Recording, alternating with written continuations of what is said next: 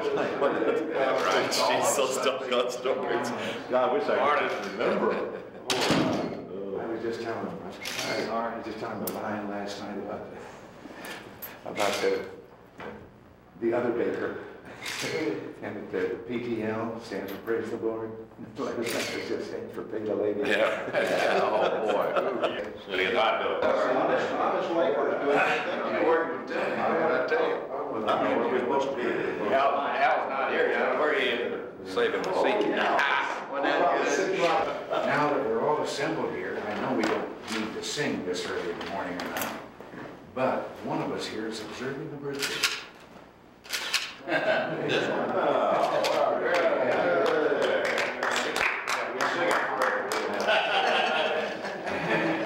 Is this an anniversary of your 39th, or haven't you gotten there? You got it. I'm trying to forget her.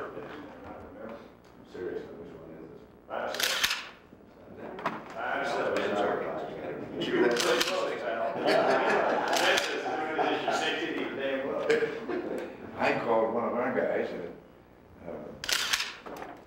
Mark Weinberg, who's in Paris, advancing for the Economic Summit over the weekend, though, and say happy birthday to him. He's having a traumatic experience. It's his 30th. Oh, yeah, that's tough. You remember back when you thought that was a kind of a marking, dividing point? Yes. So he threw back at me my own thing. He said, I'm celebrating the first anniversary of my 29th.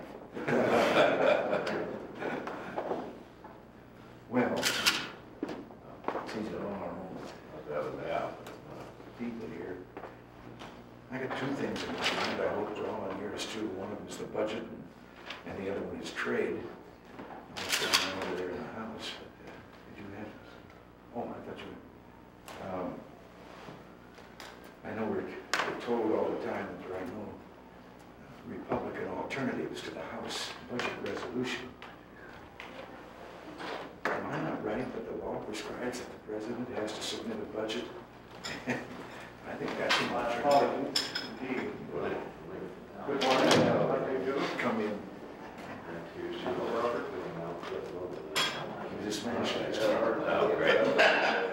Pick up some more stories.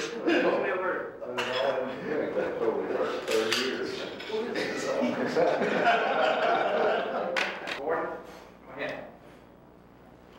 My God.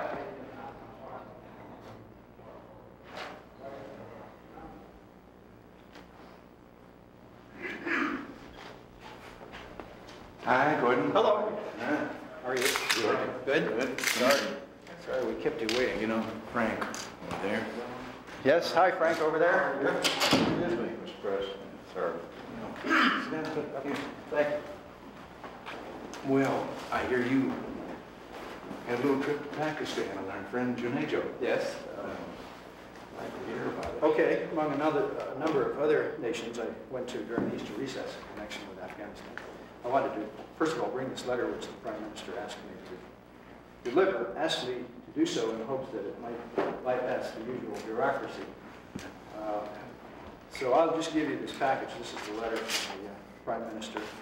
Here's the letter from me to you that elaborates a little bit more on some other self-explanatory material. All right. Mr. President.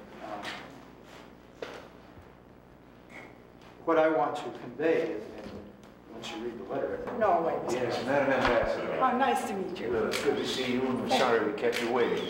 No, not at all. Well, This opportunity was a great experience for me to meet you personally. please, come in. Our director, Benny. Prime Minister Frank Carlucci. Nice to meet you. We've met I have. I When I met was you in in the Norway. American Embassy. That's right, we had lunch together. Very And nice. we discussed the double track decision. That's right. Yes, we You're right. Good memories. Ambassador. Frank Carlucci, very nice to see you. You gave me lunch at the Italian. Sorry, sit right. Thank you. I know our time is very. Hi, Rob. How are you? You had a discussion about the recent visit to Moscow of our Secretary of State. I think it was quite a meaningful meeting. I'd be delighted to hear your views on this. Well, I would say, Mr. President, that you know, we are very happy about the development these last 1.5 or 2 years, like gradually building up to where we are now. We are in Norway very supportive of what we have achieved and the situation that we now can choose to have an agreement. That really is, I think, you know, a great achievement compared to what we have been working for since 1979. And from a Norwegian point of view, it is very clear that we want to support the agreement. We are happy about the development, and we hope that all other European governments, in the end, will find that this is a good solution. Well, We have.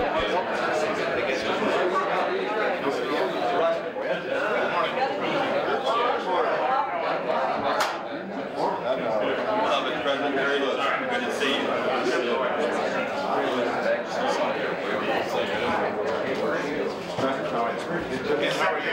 How are you, sir? I didn't know which one it was.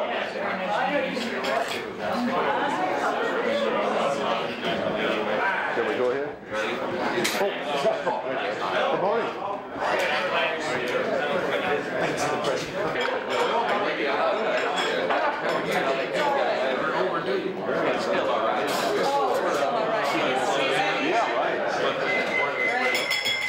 Oh, not again.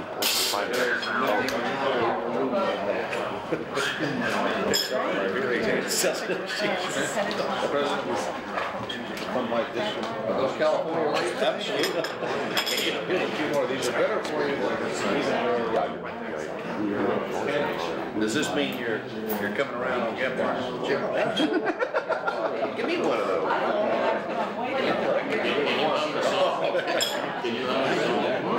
We carry these on Air Force One. Well, I hope so. Houston. I hope so. Well, listen, thank you all for coming in, and I'm sorry that we're late. I'm just dealing with the Prime Minister of Norway. He settled a few word problems. But I know you're in the middle of the debate on the Omnibus Trade Bill, and that you'll be voting later today on the Gephardt Amendment. We've spent countless hours, I can tell you, as I know each of you has in your committees, working to craft responsible legislation to enhance our competitive position in world markets.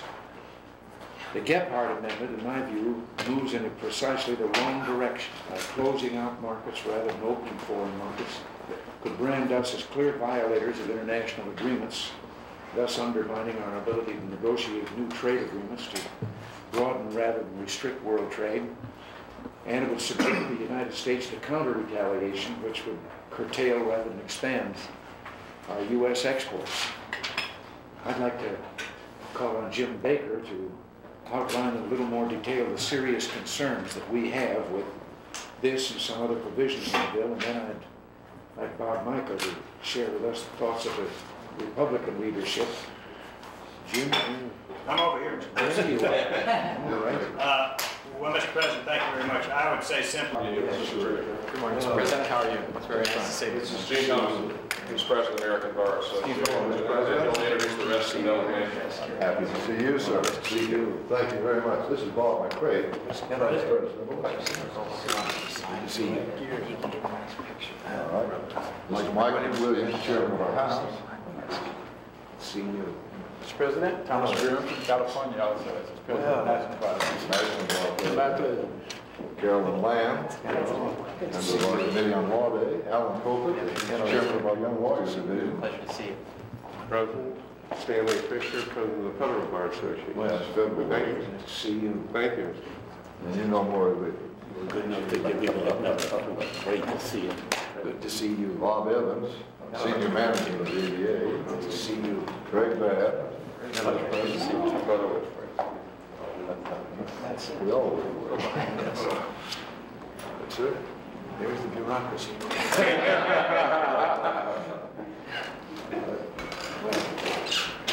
Am I coming back here for a group photo? Yes. Can have everybody right? Sir. I think they'll want us to squeeze in close.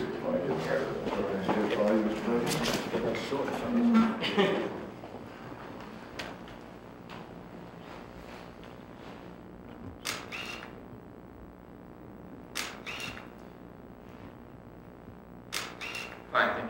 All right. Thank you for this emphasis. Well, listen, I thought maybe you might want to have a copy of the draft that proclaims Law Day. Thank you very much. We are a nation freedom under law. And Thank you very much. in this particular year, which is so all important, what we're observing, well, maybe I'm talking more than I need to you on this, but I have delighted repeatedly in speaking to young people on campuses, on high schools and so forth, about our Constitution and the fact that I've read a number of other constitutions from other countries, including the Soviet Union. Speech celebrating communism today, And many of them contain the same provisions as ours. They may not observe them, but they.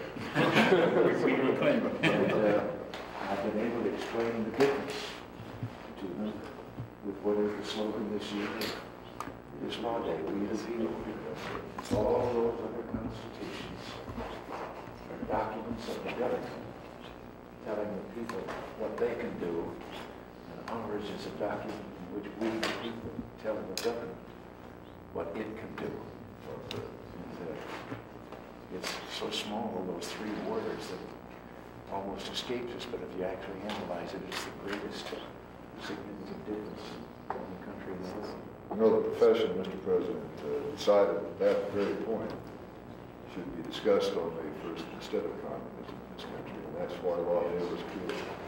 Yes. Thank you for supporting this. Well, last night at dinner I told you, I'm a collector of Soviet stories. Stories that are told by the people of the Soviet Union. And I make sure that I can confirm that they are. And they reveal quite a cynicism among the people about their government. And some of them are just priceless. One of my prizes is the story of a man walking in the street in the evening in Moscow, and a soldier calls to him to halt. He starts to run, the soldier shoots him. And another Russian says, "Why did you do that?" And he said, "Curfew." He said, "It isn't curfew yet." He says, "I know, but he's a friend of mine. I know where he lives. He couldn't have made it."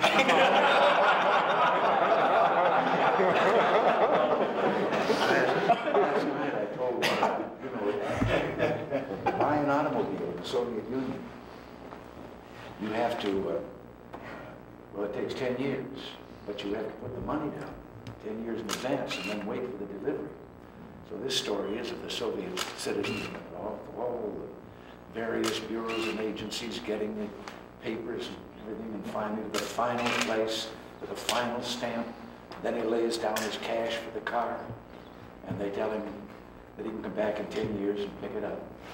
And he says, morning or afternoon? They said, well, we're talking 10 years. What difference does it make? Well, he said, the plumber's coming in the morning.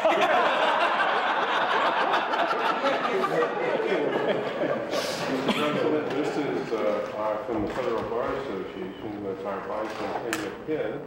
And tomorrow we're having our constitutional forum in Philadelphia.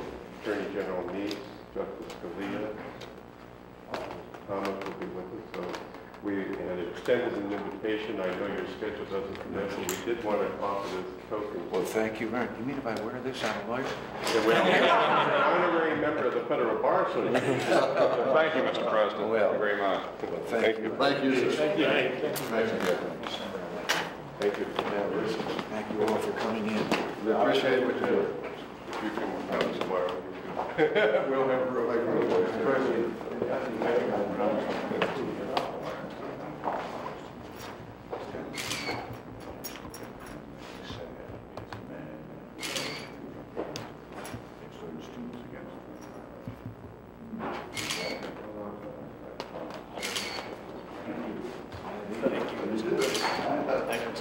I'll show you the auditor, sir.